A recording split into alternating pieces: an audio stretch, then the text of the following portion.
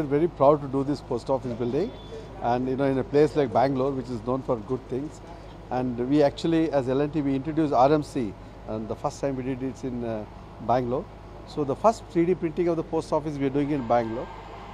So as you've seen here, so everything is 3D printed, and this has got openings for windows, doors, everything, and also for the conduits, for the electrical conduits, for the plumbing conduits. So everything is there. And one of the good things is that the shape of the building, it almost looks something like the base of the guitar, and also that's what they wanted to construct. So we are extremely excited because in a place like Bangalore to do 3D printing. And as you have seen, there is no sound.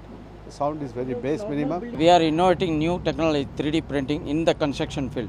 So we are doing first time in government public post office site all over in India. No manpower, means very less manpower, only for minimum people we are using.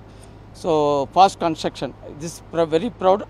Even all medias, everybody is capturing, and they are interested to visit the site, and it's creating more creativity in construction.